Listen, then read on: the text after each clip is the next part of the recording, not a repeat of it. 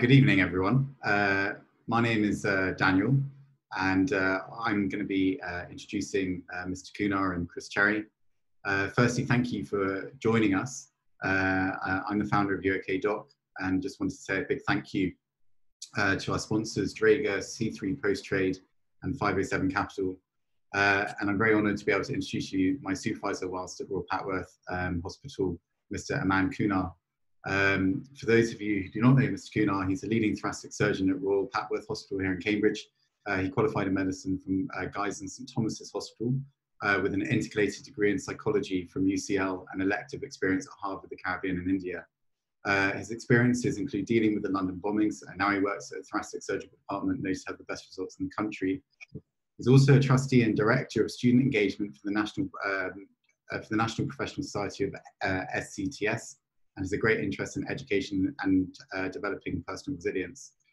Some of his surgeries to be featured in the forthcoming BBC production, Surgeons of the Edge of Life. So without further ado, I will hand over to Chris and Mr. Coonar. Welcome, Aman. Thank you so much for joining us. You're the sixth speaker that we've had. We've had such an eclectic range of speakers, and it's a real pleasure and delight to have you as the last speaker, particularly as you've literally lived the experience of being a doctor and a surgeon specialist. One of the things which would be really good to just set the tone of the evening is just to listen a little bit about the journey that you've been on, that you've taken to get to the position that you now are in. Hi, thank you, Chris. Thanks, Dan.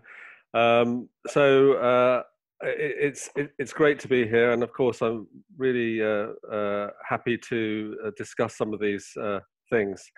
A few seconds ago I actually covered my mouth and I was muted then, and I actually had to shout out to the family, shut up again, and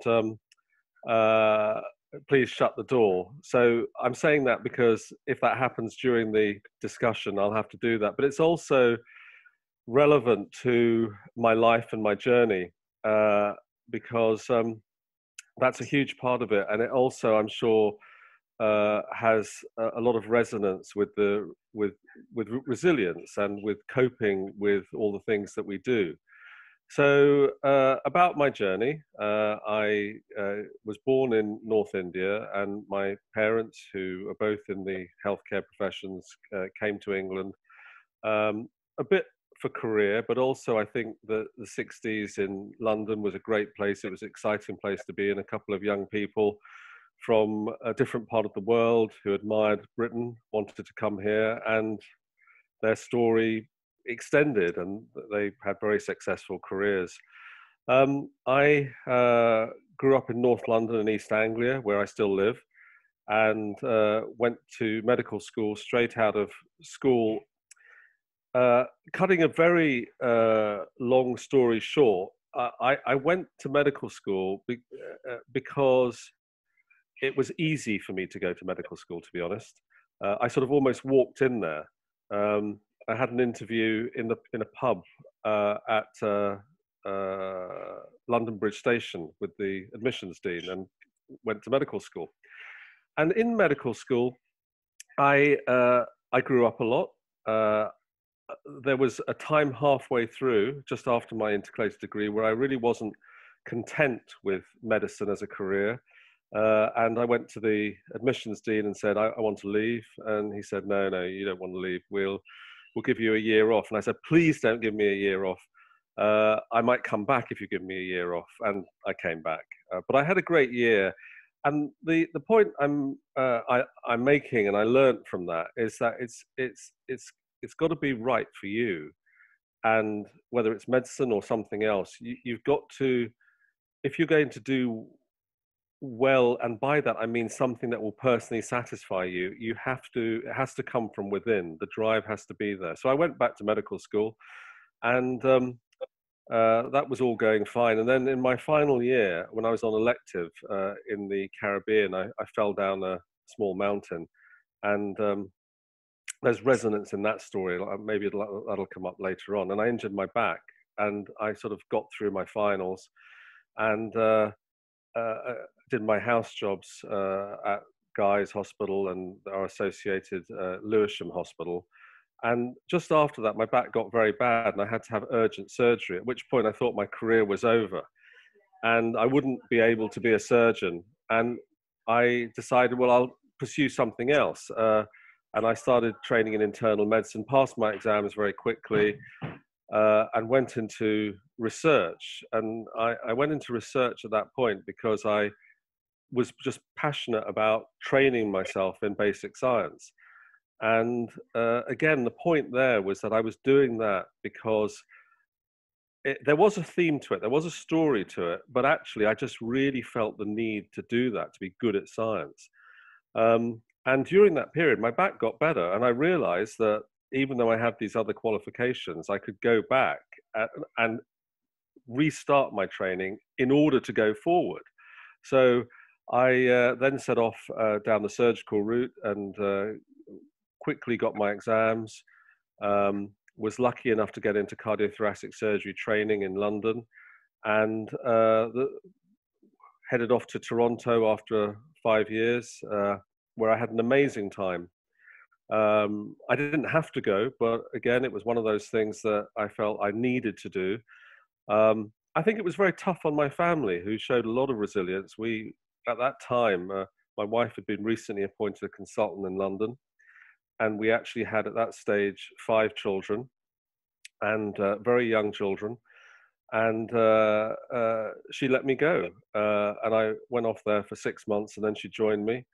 And we spent another year there, which was very, very fulfilling. And during that time, I was appointed at Royal Papworth, at Papworth as it was then, and came back to the old Papworth Hospital and started my consultant career there.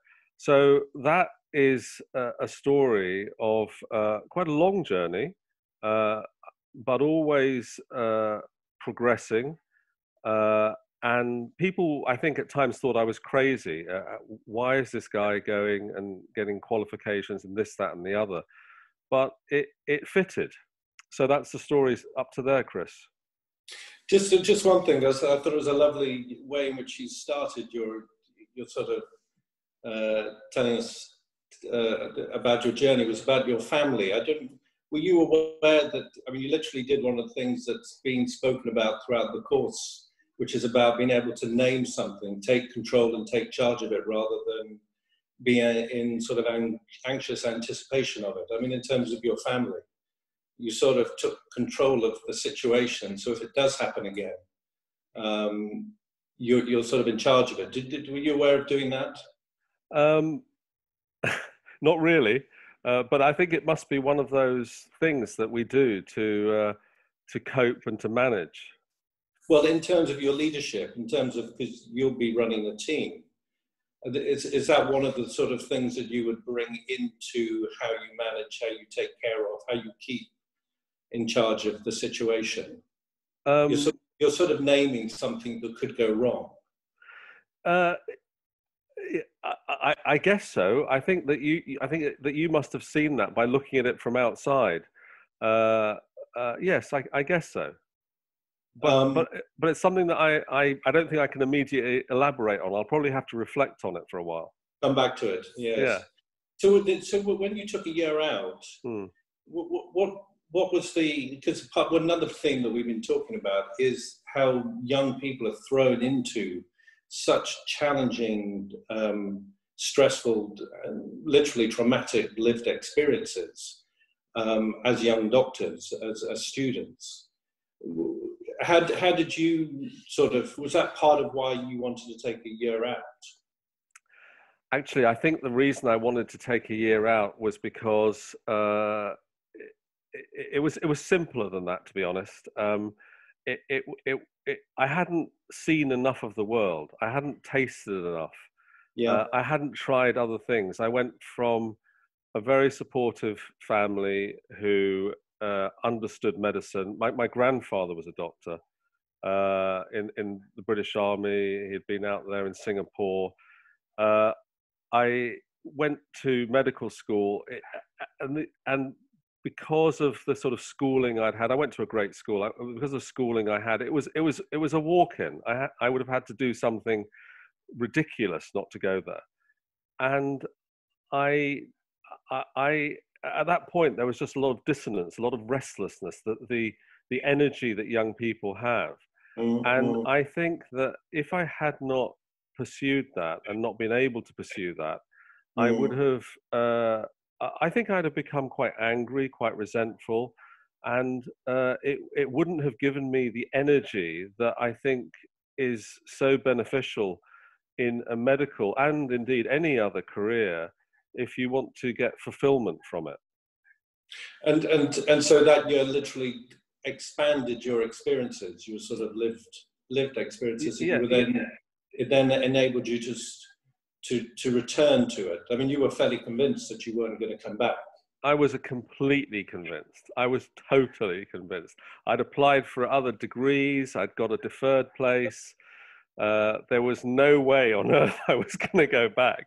But the wisdom of the then sub-dean in the medical school, who happened to be a surgeon, I remember him very well, was such that he'd seen people in my situation before. Yeah. It was interesting that it happened really just at the start of the clinical training. So I hadn't really had much clinical exposure at that time. When I came back in a much better frame of mind with much better attitude, I really enjoyed the clinical training and I got so much from it. And looking back on it, I thought to myself, how could I ever not wanted to have done this career? I mean, would it be something that you would advise students, or do you think it's just specific to certain characters, certain individuals? Well, I think I think a lot of young people have very similar characteristics. They have a lot of energy. They're very bright. They can do almost anything, but they have to need to do it. So I would say to those brilliant young people who are earlier on in their careers, I would say make sure it's for you. And part of that is trying it out, but there's only so much you can do. But part of it is trying other things. And I think that medicine is one of those things whereby if you've done other things, it helps you so much. It really does. And what are some of the other ways in which how did you put it? It's sort of just knowing in your heart that this is right for you. And in what other ways would you sort of suggest young students to sort of know that it's right for them?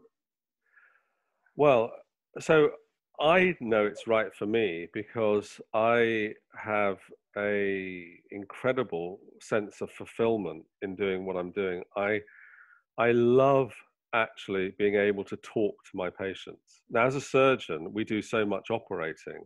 Yes. And we do research, we do audit, we do administration. And actually that precious time you have with your patients and actually can talk to them as people and get to know them a little bit is amazing. So I feel that's great. The other thing in particular for me as a surgeon, and I think this happens to people who are doing procedural things, is that you actually lose yourself within a procedure. You are completely in the zone. You perform it in a different way. The operation you're in control of the operation, but you're also in a different place. And it's knowing that is really important. How do you find that early on? Immerse yourself in it, really. Immerse yourself in the procedure, in the process. Immerse yourself in what you're doing, because there's so much in medicine that that makes it fulfilling. I think when people sometimes are struggling, it's because they have not been able to embrace it, or they are in a situation whereby they have lost energy, and the keeping and maintaining energy is terribly important as well. So energy, you mean sort of stamina, physical, mental, emotional? At one level, yes, and so there is a sort of building of stamina that comes about through experience, through being up late at night. There's a building of stamina. But what I really mean is about having passion. And where does that passion comes from? We all sometimes experience feeling more alive than at other times. We've got more energy. There's a bounce in our step. We're more animated. It's about how do you keep that? And everybody will be different. Some people need to go to sleep early. Some people need to go to sleep late. I think that taking time for exercise, taking time to enjoy nature, taking time to enjoy the company of friends. And that is something that often for doctors goes, medicine has an impact on people's relationships greatly, but what often replaces it is your team. And working in medicine training in medicine is characterized by working in teams with very intense relationships. And you think when you're doing it, you will never be without these people. And then 6 months, 4 months, 3 months later, you go on to a different rotation, and you might keep in touch with one or two of them. Of course, it's different now. There'll be Facebook. You'll see what's going on in their lives.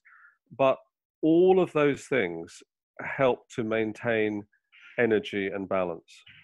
And have you seen over the years a change in the culture of that team dynamic? The importance of attention to mental, emotional health? Yeah. So let me break that down a little bit. When I was at medical school, the firm was hugely important. And the best firms, the ones which people really wanted to be part of, were the ones where you had 2 or 3 consultants who seemed to get on, a team of nurses who they'd worked with for a long period of time.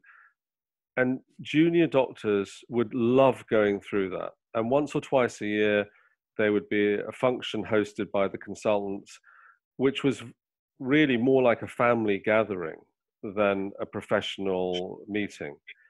And that firm culture is something which unfortunately and completely unintentionally was lost for a period of time through the process of training, which restructured teams, which changed the continuity of care.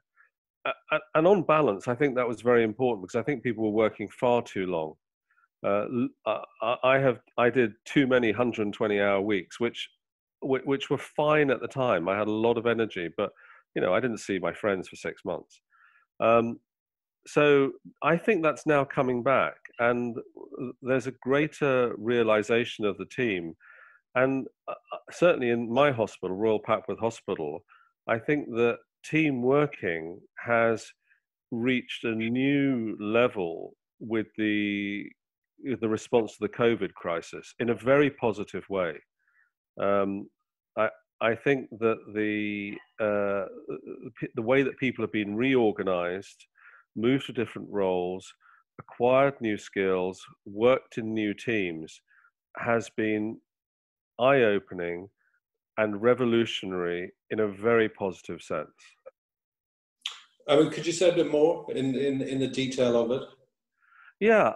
So with respect to the detail, I think that our hospital, and I'm sure that many other hospitals did this, is they realized, and doctors realized, that at an individual level, we realized, even before people told us, that back in February and March, when we were facing this, and we were hearing about hospitals being overwhelmed, particularly in China and Italy at that point, where we were hearing about doctors and nurses getting sick and dying, that was very frightening. And we had no idea what was going to happen. I experienced SARS professionally, and we have been at Royal Papworth, we've been working with H1N1 swine flu ever since it reared its head. And there was this scenario where we could have been overwhelmed. And at that point, what can you do? And you cannot do anything more other than lead, believing And even if you don't believe, it's very important that others believe, and you inspire people to believe that there is an end in sight and it will get better. So, and how do you do that? You do that by having a very positive culture. When people are going to be asked to sacrifice in many ways, possibly even with their life, and we know that our country has had a very high rate of loss of healthcare and key workers. Yes. Who, I don't think we should distinguish really between healthcare and key workers. The cleaners are just as important, if not more important, than the doctors and nurses, as are all these other professions. But what can you do in that time but have a supportive team culture and lead by praise and encouragement? And I do think that our hospital, and I have to say, I have to be completely honest with this, I think this came from the top, were vocal and exemplary in encouraging that. I said that we started doing this even before those messages came out. I felt it was very important to be very positive at that point. And for me, a good day was getting my operations done, having all the equipment, having PPE. That was a good day for me. And I just kept saying, this is a good day. This is a good day. Because I recall a book, A Day in the Life of Ivan Denisovich by Solzhenitsyn. And in that, there's this awful experience of this person in the gulag, a political prisoner. And if he's lucky, he gets half a bowl of cabbage soup, or he gets a little bit of a scarf to wear. And actually, these small crumbs of comfort were what made him have a good day, and that got through it. So I think the teamwork aspect was really very important. I mean, I think that's a very positive, important way of approaching the sort of days you're describing. When it wasn't a good day, would you also sort of acknowledge that, as in the sense of not being defeated by it or resigned, but just normalizing this is not a good day? Well, I think I think it's important to recognize when things don't go well. I think it's important to talk about those things. It's important to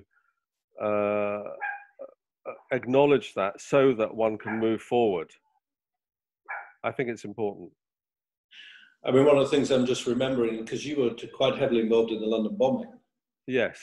And there's quite I mean, it's got its, just share some of the stories around that, because it's applicable both in the context of what's happening now in its own way, but just in its own right. It's quite an extraordinary story.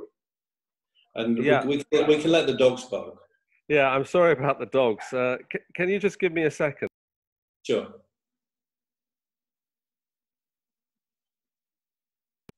Sorry about that. I said at that stage we had 5 kids. We actually have 6 kids now and 2 dogs. So there's quite a lot of background noise. Apologies for that. A lot of background. Yes. So the London bombings. Well, I think the July 2005 London bombings are something that will live with me forever. As a child, I grew up in London, and we had the IRA. And when I was at medical school, there was some of that going on, and we also had some trouble with other terrorist attacks. But as a junior doctor back in 2005, I was working at St Thomas's Hospital. And I was one of the senior trainees in cardiothoracic surgery, and we heard in the morning that there was a problem on the tubes with a power outage, and almost immediately you always think there's something else going on, and very quickly I could see the hospital beginning to mobilize. Then we heard that there'd been a bomb in Euston, in the Euston area. As it happened, it was outside BMA House, British Medical Association House. And the first thing that went through my mind was that, okay, UCH is going to be overwhelmed and we'll be next to receive casualties. And that started to happen. I remember in particular, two of our senior consultants showed fantastic leadership and organized people. So once again, we were redeployed, not in our usual clinical teams, but 5 doctors there, 5 doctors there, some nurses there, clear the way to the operating theatre. And then the casualties started to come in, and I had been put in A&E with a senior orthopedic trainee, and our job was to make sure the people and bodies coming in were either dead or alive, because they'd been triaged on their way in. And there was a body that came in. I have to be very careful not to give you any identifying characteristics, and they were triaged as dead. Now, I'm a cardiothoracic surgeon, and at that point, what we did was we brought people back. That was part of how we work. And I thought this patient was young and cold, and were they really dead? And I examined them, and I thought, I think there's something there. And we did emergency resuscitative surgery in the accident and emergency hospital, which was actually making holes in both sides of their chest to let out any air or blood that had accumulated, in case that was stopping and affecting their circulation.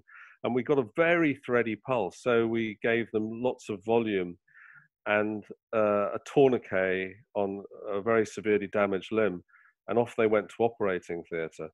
And that patient survived and left hospital. And that was very meaningful for me. And so the day, not over a period of time, left hospital, but that day was characterized by those sorts of events. And we worked really hard that day. And I know we, the people at St. Thomas's, we did very well. And then it was in the afternoon or early evening. The tubes weren't running, the buses weren't running. And at that point, I was living in Dulwich, and I had to go home. We were stood down.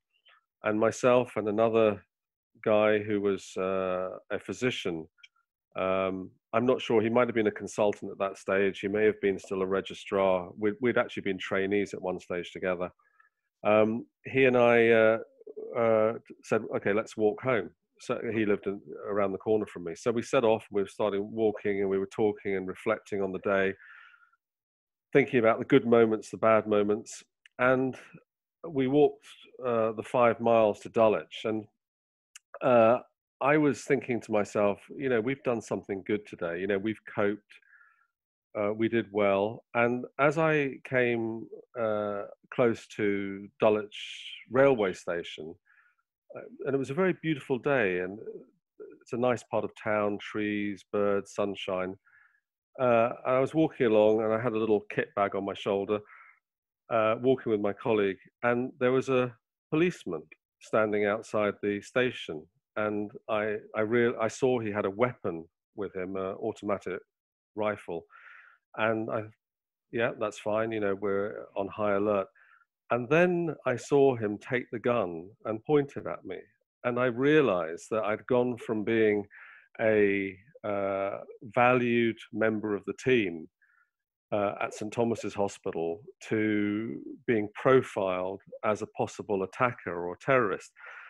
Now, I don't know if he'd have pulled the trigger, but I was saved because my 2-year-old, at the time, blonde daughter, my oldest daughter, ran towards me because my wife happened to be walking in the area, and they knew I was coming back. And as this little girl ran towards me, and I focused my attention on her, I could see him relax, and okay, things were going to be okay. And so that is part of my memory of the day. how do you, in what ways did you process that over the coming days, weeks? I mean, both professional and personal trauma. Yeah, yeah. Well, the fact that I'm still talking about it means that Yeah. maybe I haven't come to the end of the road of that processing. I think that with respect to the professional aspects, that's what I was trained to do. I had a little bit of military training, a little bit. I had been a doctor for a number of years. I'd worked in the accident and emergency department. I was trained to go towards the problem and deal with the problem. And when a hospital with good leadership turns its focus, its collective focus on a problem, we can do very well if we're not overwhelmed. So I think professionally it was good. On a personal level, it's one of those instances when you realize that you're not part of the majority. And I'm somebody who is hugely privileged. I've had so much opportunities given to me, and I, in many respects, people will look at me and they'll see me as part of the establishment, which of course I am. But there are moments in my life, and I'm sure there are moments in everybody's life, when you realize that actually things might not be that safe or that good, and you have to be able to adapt to it. So that's where I am on the personal side with that. I mean, one of the things that's being talked about, I'm sure you're aware of, is this idea of post-traumatic stress as a result of the frontline work, the emotional challenges and witnessing and being involved in quite distressing scenes. What's your thoughts about? Do you feel there's an impending wave of PTSD going to emerge from clinical staff? I think that people will experience a lot, and I think that some of those people will actually suffer a disorder from it that affects their lives. I think that we do internalize the problems that occur. We don't always recognize that. And I think that can come out in various problems, and people have different coping strategies, some of which will be healthy and lead them to maintain, increase energy and be well, and some of them will be unhealthy, and they can be manifest sort of overtly with alcohol or with other self-damaging behaviors. I think that will occur. In my own experience, I think that there's an importance to be able to talk about and to recognize and talk about those feelings. And I think that I actually think that a lot of people find it quite difficult to talk about those feelings. And part of it is intrinsic, and part of it is the training. Yes. And I think that it is better to be able to confront those issues and to be able to talk about them and to share them, to know that you're not alone. So I in other respects, I remember patients that have died. I remember particularly painful situations. For me, some of the hardest situations have been when children have died. As a trainee, I found that very difficult, and it's actually one of the reasons that I steered away from pediatrics. I think you've got to be really tough to be able to look after children. I have great admiration for people who can do that. I mean, could you you experienced the London bombings? Do you think things have changed in the anticipation or awareness of, in some ways, the trauma will reveal itself in clinical staff? Do you think things have changed in the attention and understanding? I do. I think so. I think there's always more that we can do. I also have to recognize that I work in quite a special place, whereby we have a lot of incredibly capable people, but at the same time, we are doing a lot of very extreme stuff. I think but I think we're actually quite well supported by the institution and also by each other most of the time. I mean, it's not always the case, but most of the time. Now, I think that if that doesn't exist for people who are working in less well-resourced places or places that are more demanding, who are trying to get more out of people in a different way, I think that there could be very bad problems, actually. So I think that a lot of attention needs to be put there. You're talking structural tensions, sort of the dynamics within various different trusts or organizations. Yeah, I think so. I think there are people who sort of fall in between, for example. So you have people who may be contract workers in a hospital who are not part of the healthcare system, but are part of the support staff. And I mean, I see these people all around myself. I see them in all different hospitals. And I wonder, do they get the support that I have? The taxi drivers who bring patients to and from the hospitals, Right. do they have the support? What's it like being a policeman and an ambulance driver, or somebody working in the ambulance services in the time of COVID or wars, when you're exposing yourself in such an unknown way? I do hope that we give people plenty of support. I'm going to have to give you over to our audience in a few minutes, but just I mean, I'll still be involved even with other people asking questions, but one thing I'm curious about is, I mean, UK Doc was set up to normalise, to educate, inform, be able to discuss emotional, mental well-being and emotional mental health. Do you have your own ideas about how to progress that within the culture of medicine? Well, I think that what I'm saying is not going to be new, but I think that it is important for people, all people, including people who might be considered as leaders, to be open about it, to recognize it happens, and to be very supportive of it. That I think will be just as important as structured well-being sessions. I think that what you're doing is actually immensely useful. You're reaching a very wide audience in what you're doing, I think. So those are my views at the moment.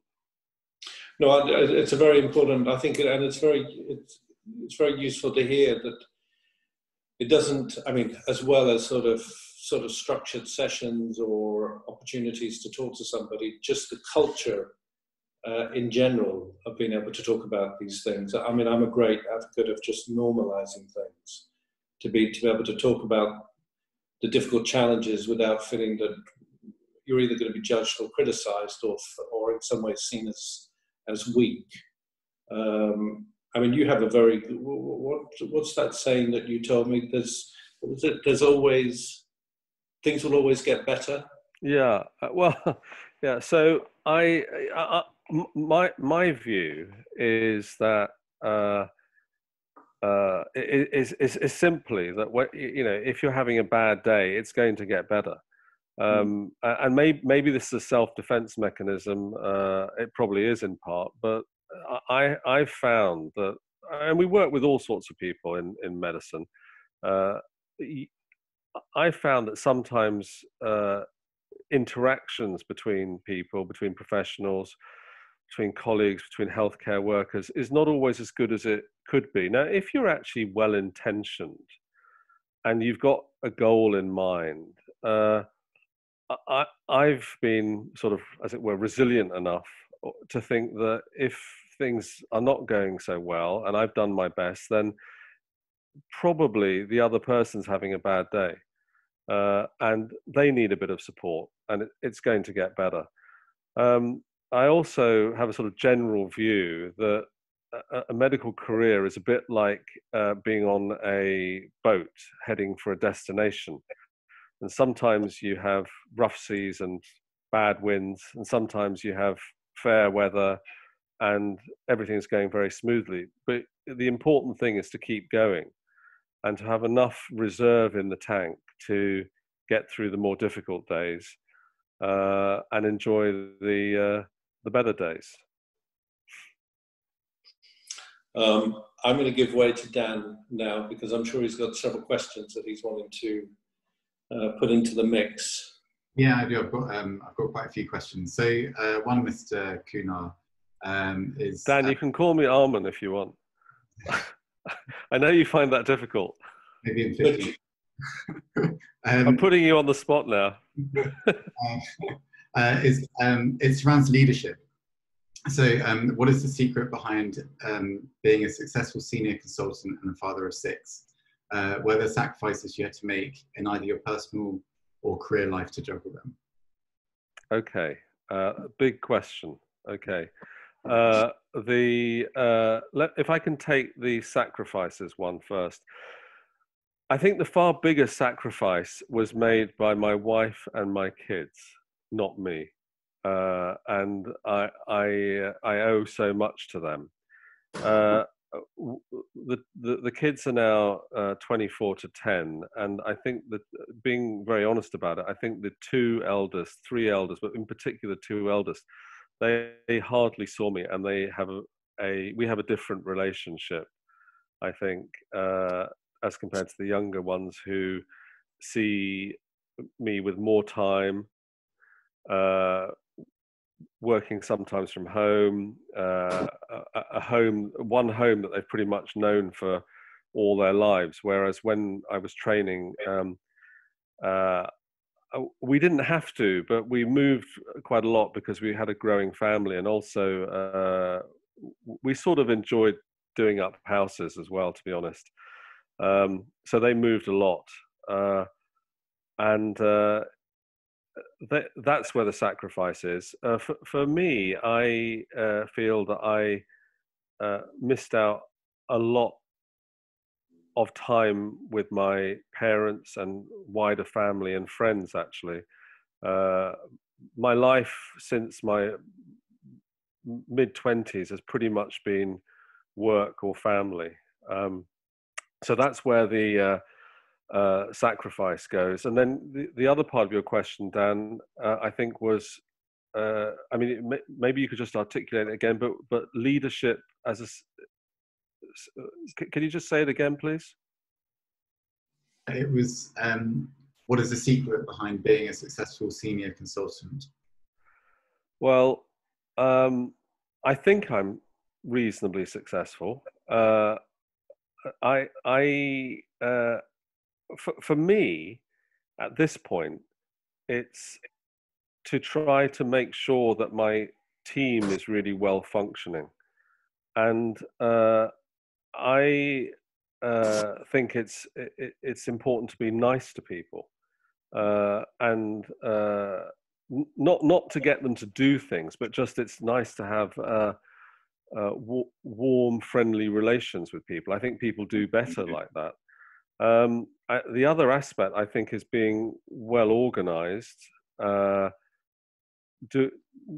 trying not to do things at the last minute, which imposes a pressure on you, which is desirable to avoid.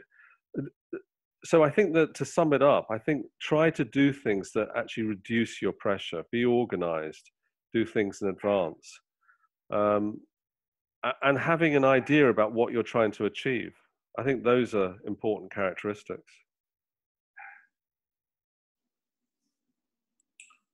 And there's a question regarding debriefing with doctors. Do you feel debriefing is executed well enough within a hospital setting? In all honesty, I don't. I don't think that formal debriefing is done well overall, but I think there are exceptional things that are done, and I think I think that one of the most useful things is actually informal debriefing, and that's actually gathering your team together afterwards and just spending a bit of time saying, what did we do well, what did we not do well, rather than something that is more structured. Currently, at the moment, we are having a process of almost sort of daily electronic debriefs, whereby there's a circular sent out, fairly short, of news of what's happened in the hospital as an update. Now, of course, you have to read that to engage with it, but I have this sense that actually the hospital is trying to debrief and be interested and be engaged with people. But I think we could probably do better. I mean, you're sort of talking about both sort of formal and informal, if I understand. It's a sort of mix, holding the two together, really. Yeah.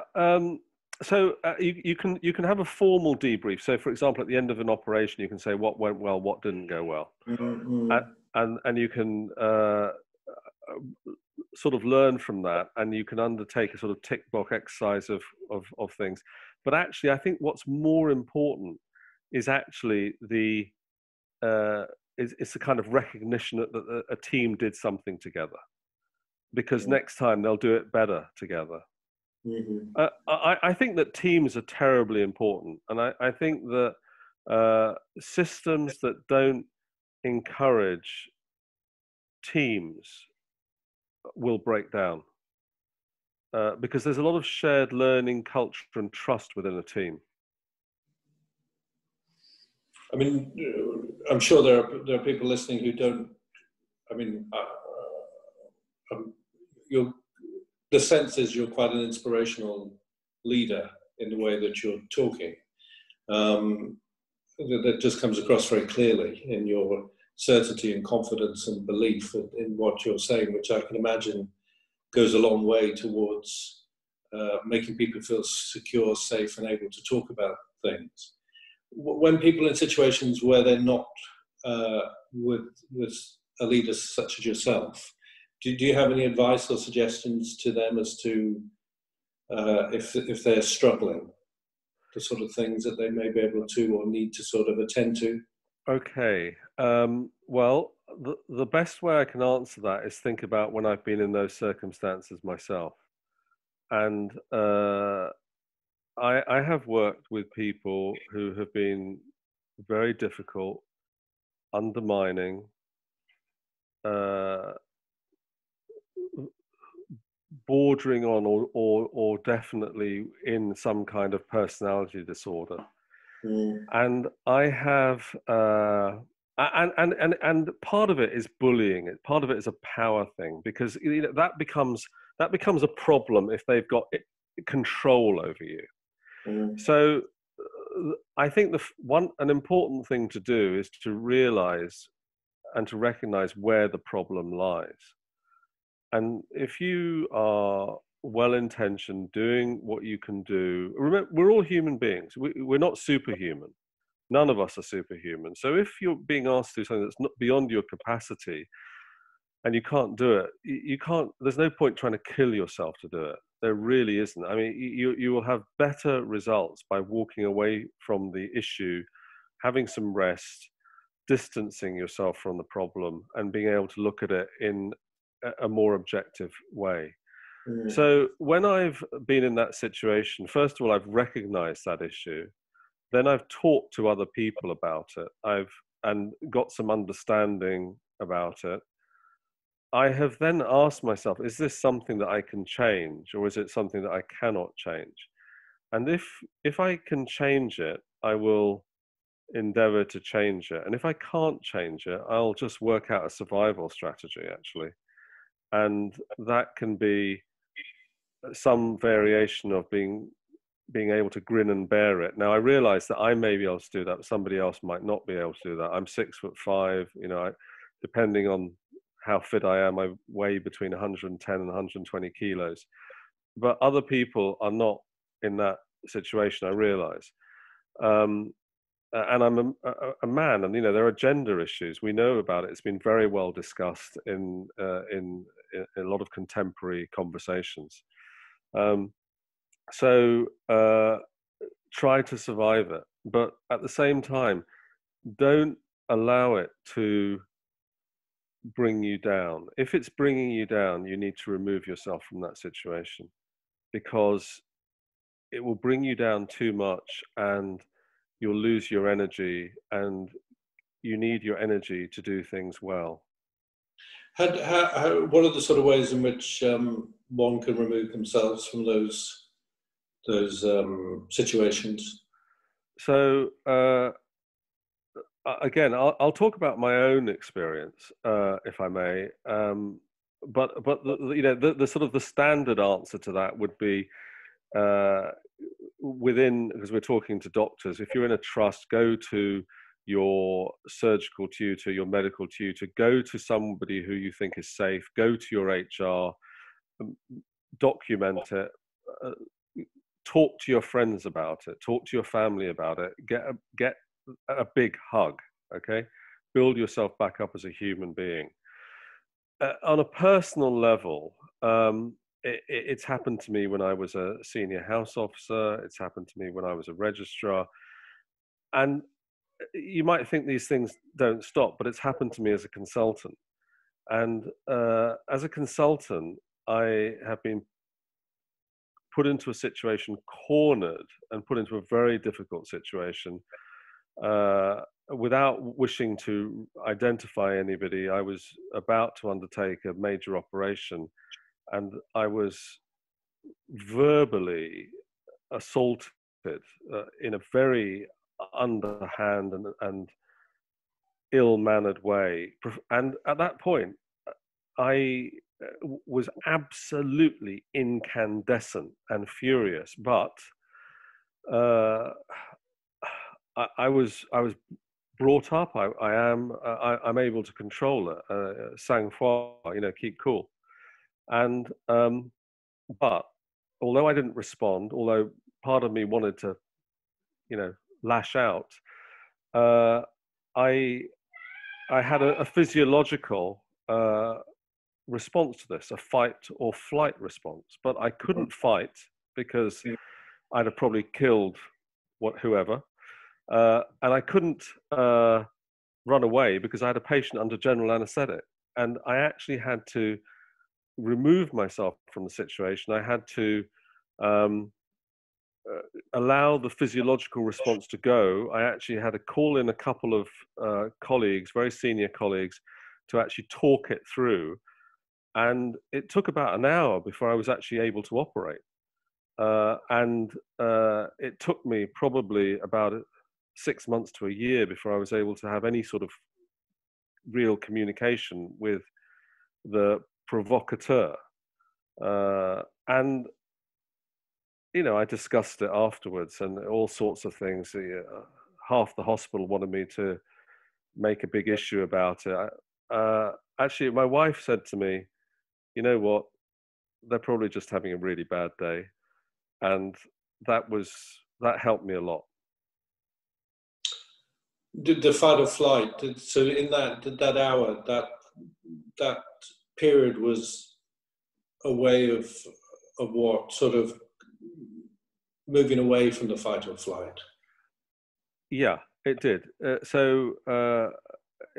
I think most of us have been in some situation whether it's an accident or a very threatening situation whereby you have a tachycardia, a high heart rate, you're a bit tremulous, you're not thinking in the same way.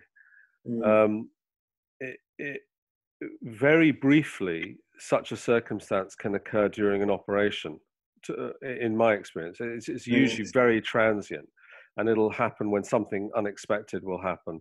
And I control that by anticipation. If I know we're about to be in a difficult situation, I'll be, you know, I'll let the team know this is a risky situation. We're all calm. But if it happens unexpectedly, you can have a surge, and at that point, what I'll do is I'll just do some deep breathing during an operation, and it'll pass within a few seconds. I think all surgeons have those strategies. Sometimes, very rarely, you'll get a shake, and you need to know how to control that. But in that situation, it was actually quite a prolonged attack, and I had no way of being able to release all the physiological stress hormones. So I had to let them calm down, and I had to let it fade away. And there was a combination of talking to some people, a bit of deep breathing, a little bit of walking just outside the operating theatre area, getting a little bit of fresh air, and then it calmed down. But I think at that point it was really important because, first of all, I wasn't clear about my own capacity to actually perform the operation to the standard I would have wanted and expected of myself and the patient deserved. But I was also, at that point, I thought my judgment might not be right. I might not actually, where I might, under other circumstances, choose to tie, I might choose to cut. And so I wanted to be in the best frame of mind because that's what an elective operation deserves. Had you instinctively learned those things that you've just described as a means to bring center yourself again, to focus, or are some of these things taught? It's a bit of both, I think. It's interesting you say that. From a very early age, even as a child, I felt that I was able to. I mean, I wouldn't get flustered when other people would get flustered. I had a great teacher who used to tell us to keep cool, sang-froid, when we faced stressful situations. You know, keep a cool head, and you can do better in those situations. Did anybody ask how? Well, so not at the time, but later on, people have asked me how, and it actually took a while before I realised other people didn't do it automatically. So I very simple things, just sort of just mentally standing back from a situation and taking a big breath in, actually, and other things, which I don't think you've got enough time for. Well, let's go to another question so we can get in as best as possible. Yeah, so we've got a question regarding pressure around you as a surgeon. Have you always been able to manage this pressure, or did you learn along the way? And if the latter, what is your advice for those starting out as a surgeon? Well, that's a continuation of the question we were just. Yeah. So we're back in. Yeah. Okay. So I think that one has a natural disposition. And one needs to build on that, actually. So I think that in surgery, because that's where the question lies, whatever it is that stresses you, do more of it, or don't do it at all. So if it's too stressful, and everybody's different, you're probably best not doing it. You won't have a good time. Your patient won't have a good time. If it's something that you think is within your capacity and you want to be good at it, do it so it becomes automatic.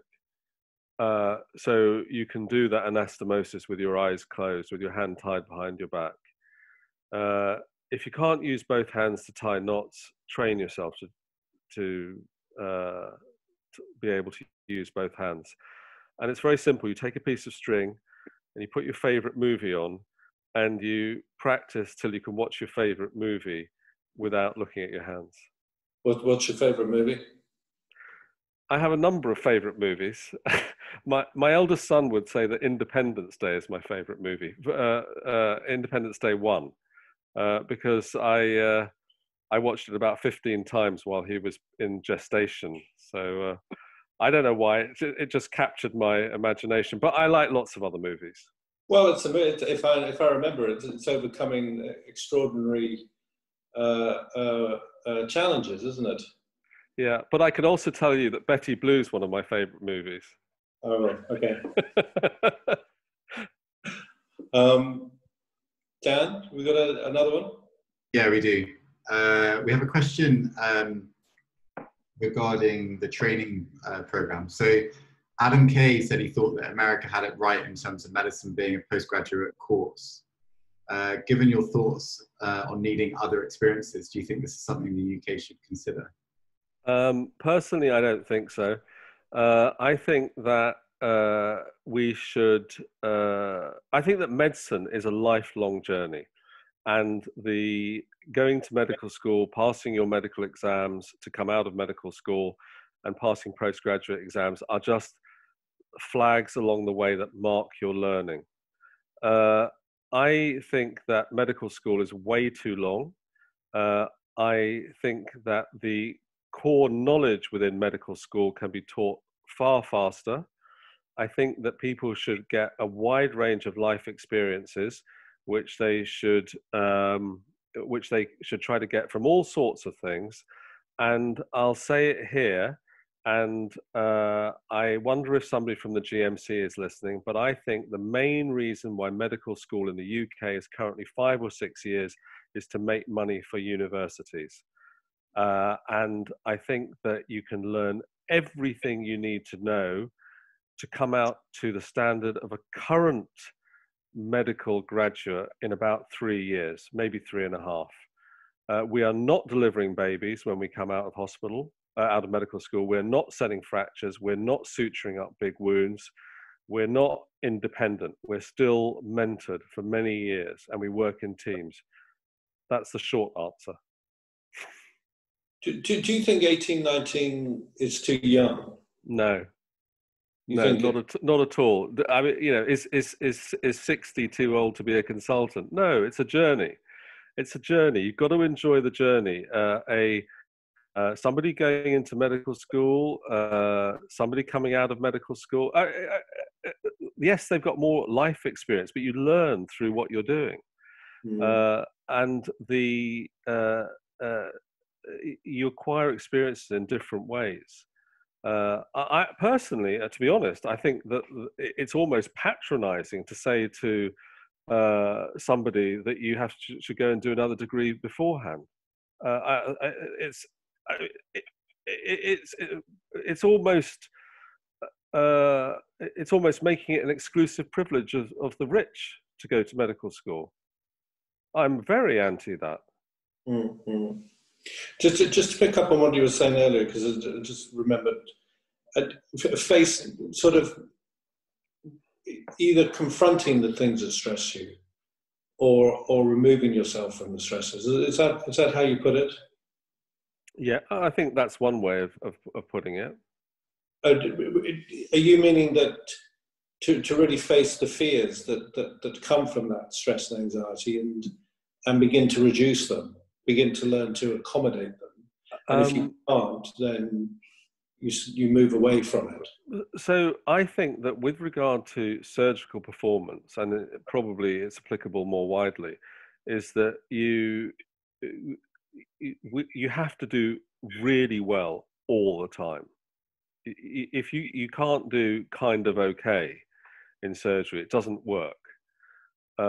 So you have to be really good at it. If you're really good at it, you'll feel good about it. You'll feel confident in what you're doing, and you will perform to a high level. You'll be able to go into the zone and lose yourself in the operation. It'll be very satisfying. The patient will have a great outcome. If you can't get to that point, it's better to be honest, and it's better to move to some area that you can do it. Within medicine, there's all sorts of people doing all sorts of things. To my mind, being a pediatric cardiac surgeon working on neonates is one of the highest, most technically demanding things you can do. And it is more technically demanding than sewing together big vessels, which is what I might do. So technically, the pediatric cardiac surgeon is performing at a different level of dexterity to what I am performing. And we're fortunate in the UK that we have very tight training and very tight regulation. So pediatric cardiac surgeons, I think they love what they do because they're very good at it. But not everybody can be a pediatric cardiac surgeon. So that's what I mean to either do it very well or don't do it, because it will be unsatisfying and will not be good for patients. I think we've got 5-6 minutes left to squeeze some other questions in there. Yeah, so this one's I think referencing when you say in the zone when you're doing surgery, Mr. Coonar. So when you say you are in the zone, is that similar to being in a state of mindfulness? Yes, I think so. But I'm not really sure what mindfulness is. So I believe mindfulness is about just being in the moment and being aware of the moment. I think that's what most people think of it. So you're not being distracted by your phone. For me, being in the zone is one step above that. So I am oblivious to anything other than the task in hand. So maybe some people will say that's mindfulness. Maybe people will say that it's in a different level. So I'm not aware of the passage of time, for example.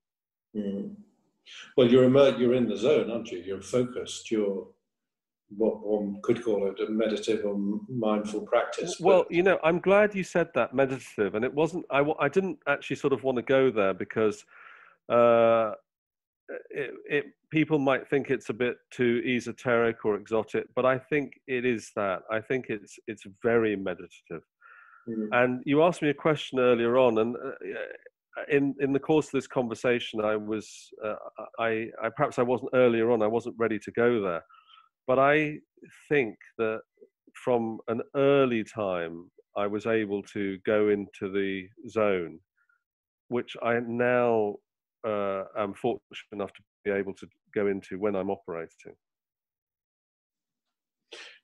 Do you think people can, I mean, my guess is it's come in its own way quite naturally to you. Do you think you can cultivate it, learn it? I think that many of the things that help can be learnt. Yeah, I do, very much so. I think that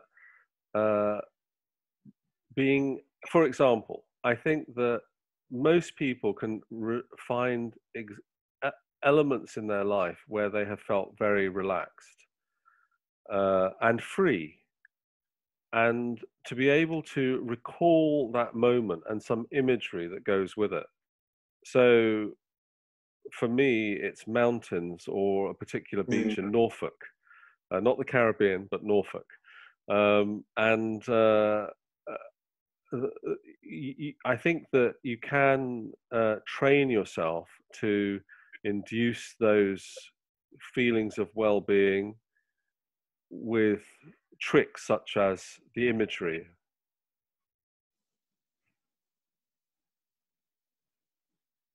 Does that help?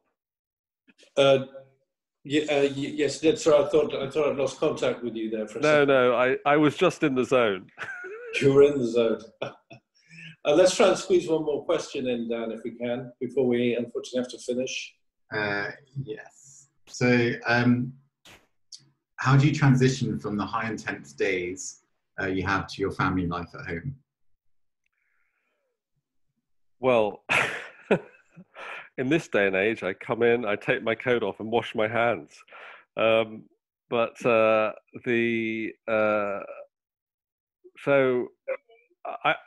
I think it's a good question. I think I'm quite good at it, Dan. I think that I switch off pretty quickly, but there are times when I haven't been. So, in a practical sense, I would say if you're not on call, put your phone away.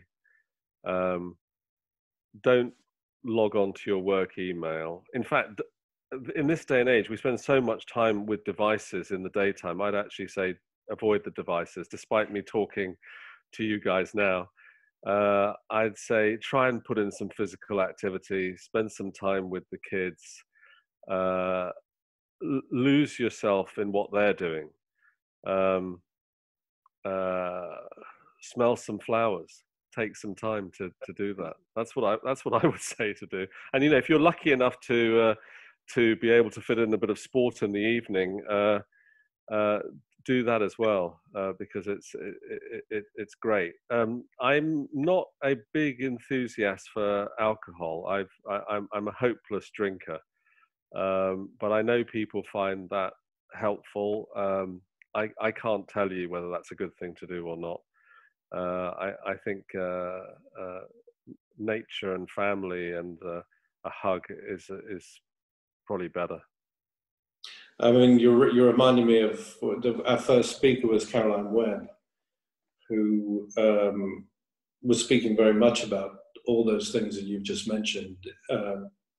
Just all the evidence supports all those different things help contribute to emotional mental well-being, and moving yourself from those environments that you and doctors, medical practitioners are in, back into another space where it's so important to reconnect to yourself in a different sort of way. So it's very interesting that you're articulating these things, and they're just very clearly there in all the books about how to attend to your own mental, emotional well-being. Dan, can we, I don't know if we've got one more question, but I'd certainly like to bring you actively in to be able to say your thank yous.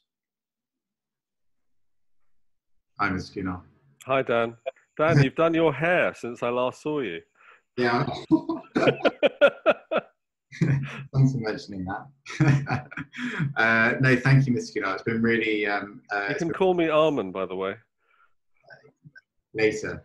No, but it's been fantastic having you on. It's been really insightful as well, especially having, I think we've had various speakers, haven't we, Chris, that have come on and spoken. And we actually haven't had a consultant, so you're our first consultant that has come and spoken, I think, really openly as well. So thank you for that. Well, thank you for having me. As I said to you, I hadn't really had the opportunity to look through any of the previous speakers, and I caught about 3 minutes of one of them, and even in those 3 minutes, I realized that their words were similar to mine. So maybe there are some common themes, and we're all expressing them differently. I think that's absolutely right. I think one of the things that sort of come clear to me over this 6 program series, everybody's essentially saying the same thing in their own way about how to attend to your mental, emotional well-being. It's really interesting, fascinating to hear what it feels like, very intuitive ways you've brought ways to sort of attend to your own mental, emotional well-being, and also being focused in your work. I mean, it's a lovely sort of conclusion ending to this series of speakers, to listen to literally what it's like to be on the front line in such a specialist area. So thank you very much. Thank you again. May I say one thing, which you in response to what you just said? I don't want anybody to think that it's always easy. It isn't at all. And we've spoken about mental health. I think that in all of this process, I think at times I have gone too far over the other end. At times I have lost that energy, but I've recognized that and brought it back. and also at the most extreme times of not looking after myself, I think my physical health has suffered. But again, I've been able to bring that back. So we're all human, and I think that I'm lucky enough to have that learning now after this many years. And I hope that in the important thing that you're doing, other people will be able to learn that faster than me. Thank you very much, and good luck with the dogs. Thank you very much. Yeah, there's lots of cooking going on in the background as well. Enjoy. Thank you very much for being with us. Thank you very much. Thank you. Bye-bye.